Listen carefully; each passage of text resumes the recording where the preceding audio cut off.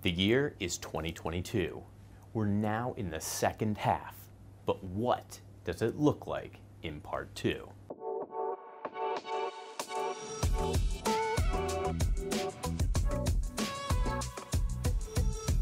Hi, I'm Rob with the Rob Crop team here for your Real Estate Monday Minute.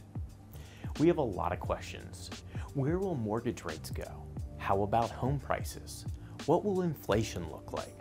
Are we headed into a recession? Will the government ever tell us the truth? Sorry, I digress. Like I said, it's a lot. But let's break it down. Number one, interest rates will continue to rise. However, until we see improvement in the current inflation, there's no way to guess at where the interest rate ceiling is going to hit. Number two, housing inventory is forecasted to be up by 15% increase by the end of this year, which is a 50 times increase over the start of the year. And number three, home prices will continue to increase for the foreseeable future.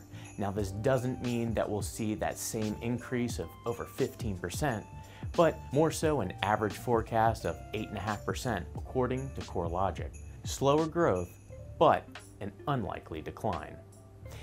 If you were thinking about buying or selling a home, but want to learn more about the current market and your options, give us a call or slide into the DMs to schedule a time to chat. We look forward to helping you.